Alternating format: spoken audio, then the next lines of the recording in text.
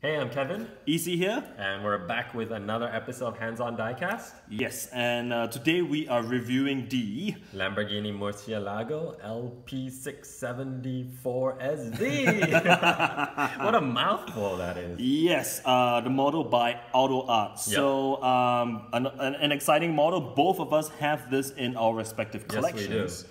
And one quick message, if you have subscribed or if you have commented on any of our videos, thank you very much. We appreciate it a lot. It's really encouragement for us, so keep it coming. Absolutely. So without further ado, let's get into this. Yeah, let's do it.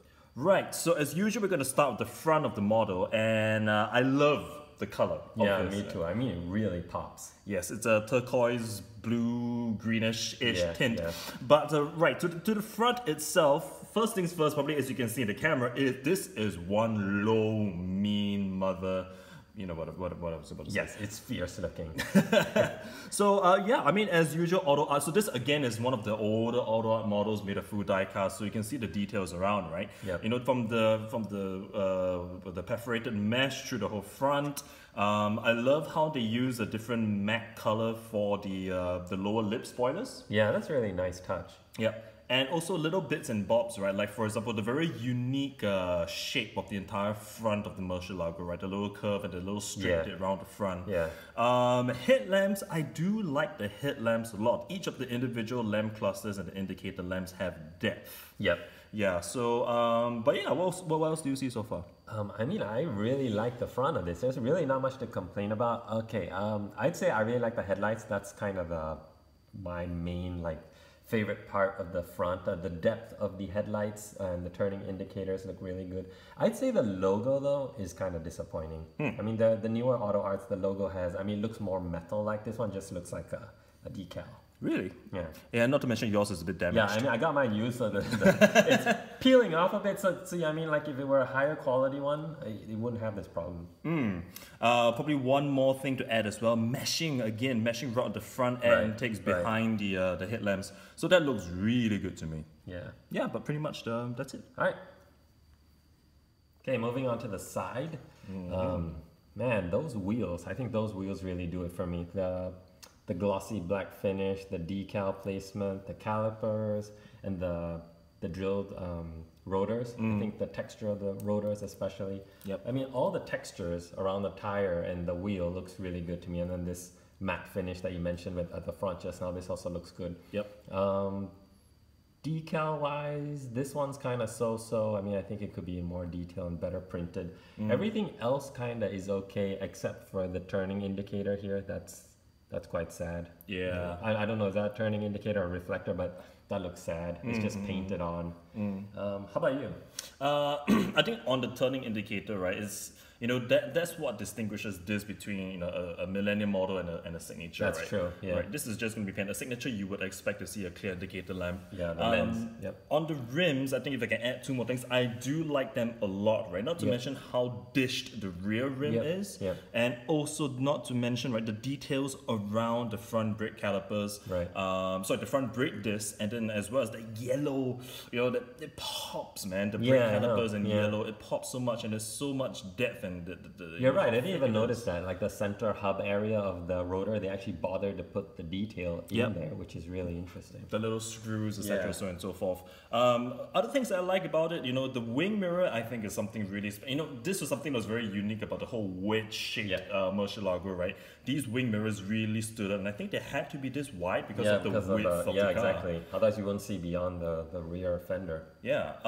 Probably in terms of the last couple of things, the little button that's used to open up the door mechanism, is definitely way out of scale, right? It doesn't look like this on a real car. But I won't complain because these doors, the door mechanism works very well. Yeah, right? I mean, they had to do that. I guess it's a no choice kind of thing, but it works really well. Decal application, absolutely no complaints there. I think it looks great. And this model does have a little party piece, which is the movable air intakes. Yeah, that's pretty cool. You wanna show them how it works? Let's do a separate shot of that. All right. We do a separate shot of us moving the air flaps, so we and the doors, and the doors as well. But yeah, other than that, it looks good. Right.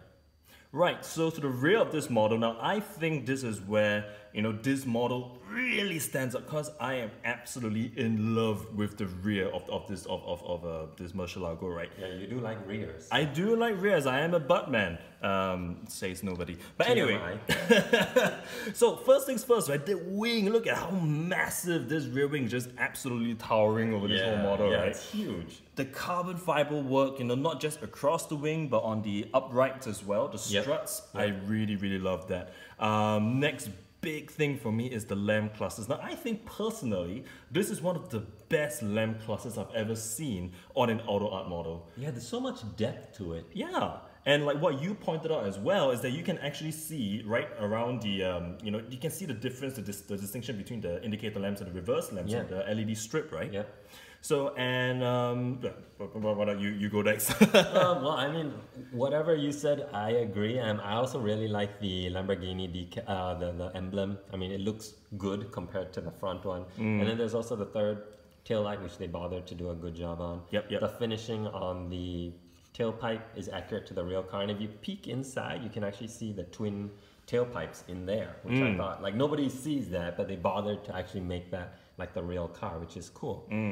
And then the fans on both sides, you can see right through the meshing, which is good. The meshing, I think, is on this model is a real standout, right? Like you said, the cooling fans for that massive, what was it, 6.5 liter V12 or something like that? I can't remember, yeah. But yeah, it needs a heck of a lot of cooling.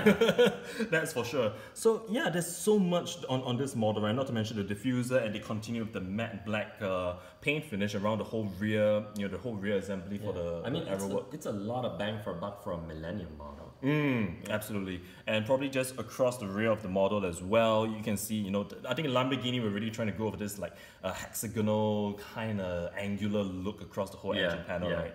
All carbon fiber. You can just take a peek at that carbon fiber covered whatever. Yeah, the weave is beautiful. I mean, it doesn't look like a decal. It looks like the real thing. And not to mention as well the width. This is where the model is at its widest. Yeah. Right. Yeah. It's got so much presence. I really love this. Yeah. Cool. Let's move on. All right, moving on to the engine bay. I really like the carbon fiber trimmings, especially around here. It's really, really shiny and vibrant. The carbon fiber here as well, and the meshing here, all look really good. Even the small badging, the V12 6.5 liter badging looks good.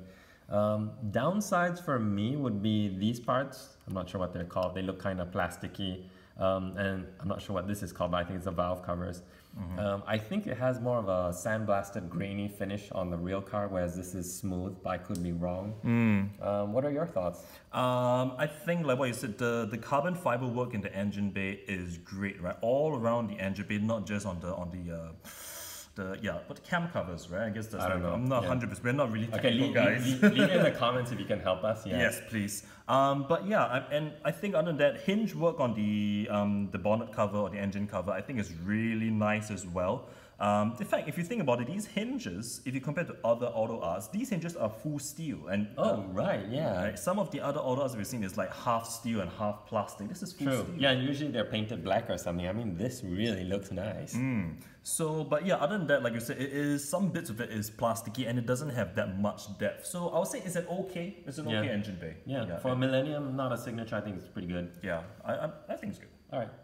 So the very, very generous boot space of the Murcielago. Yes, very generous.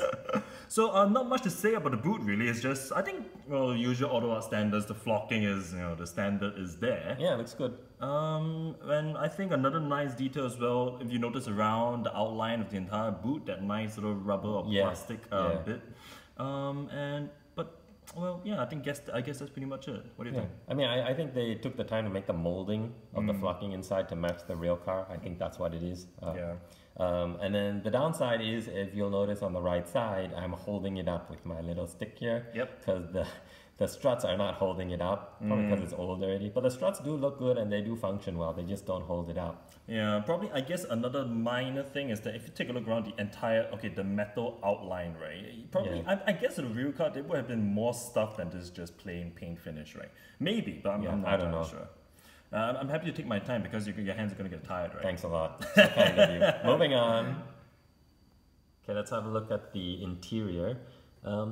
Overall, it looks okay to me. I really like the textures that they used, the materials for the dash and the lower half of the dash. Like the play with materials to simulate the real car materials is really good. The flocking is good. The seats are okay. They kind of look a bit plasticky. The seat belts look kind of thick and plasticky too. They didn't use the fabric type, I think. Steering wheel, there's no Lamborghini badge on it at all, which is kind of weird. I think the real car probably has a badge on the steering wheel. Otherwise, the instrument cluster and everything else is, and also the chrome surrounds on the aircon vents is a nice touch. It's also on the speaker grills as well.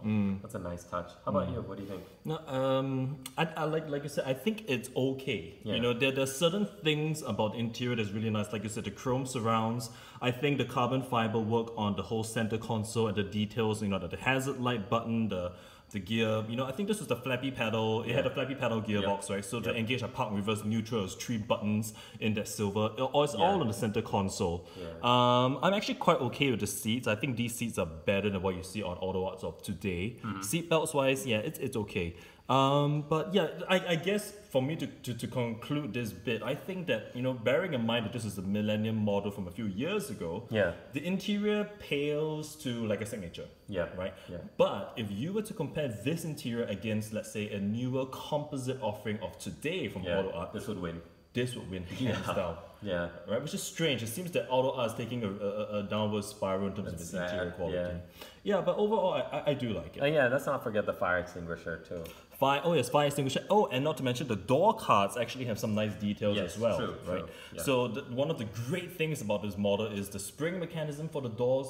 They work really, really well. I mean, this is a pretty old model and it's still smooth like day one. On the door cards, you can see there's the little speaker grills there, the SV logos. So yeah, you know, it's all in all, I would say it's a good interior, but not outstanding. Same here. Cool, let's move on. So, conclusion time for the Autoart Lamborghini Murcielago LP670 for SV. Now, I think from my perspective, I really like this model, right?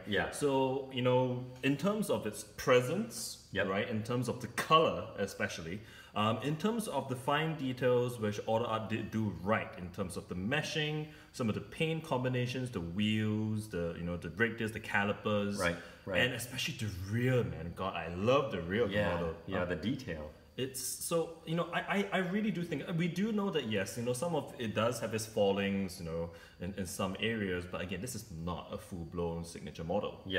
So from my perspective, I think, especially given how much that we both paid for our respective models, we got them for a steal. Relatively slick deal. Right? I got mine in Hong Kong. You got yours here locally, right? I'm giving this, believe it or not, a 9 out of 10. What? Oh my god! You should see my face and I'm in shock. How the heck did this beat the E30 M3 from last week? It beats the E30 M3 because I think the E30 M3 had more fallings compared to this, like, you know, the cheap little lamp indicators here and there, so on and so forth. I think this has less fallings, in my opinion. What do you think? I mean, I kind of agree with everything you said. I think this is an awesome model. They did this in a whole bunch of colors. I mean, the burgundy is, I think, on the internet for relatively cheap too, because nobody wants that dark purple color. I think this turquoise is the best color for it. Obviously, it's subjective, but it really pops in the display because there's no other car with this color, basically, that I have in my collection. And I think the carbon fiber details are the highlights for me, as well as the front and rear lights. The lamp clusters were really detailed, the wheels. The engine was okay, it was good. The interior was okay, it was good, but it wasn't fantastic. And for all those reasons and shortcomings, I would give this an 8 out of 10. That's pretty decent. So we kind of swapped roles, because for the E30, he gave it an 8 something. For the E30, I gave it 9, so we kind of swapped, but you always add a little bit extra, because if it's a BMW model, you always add a bit extra. I don't think I do. I try to be very fair in the reviews, but yeah, it's true. Maybe that came across, So, well, that pretty much concludes our review. We hope you enjoyed it. Any comments, you know, do let us know what you think, and if you have any requests, do let us know. If we do have the model, we'll definitely review it. We've seen a couple of guys put in requests. We will try to meet those if we can. We will try, and we really look forward to all your words of, I mean, whatever comments you have. Yep.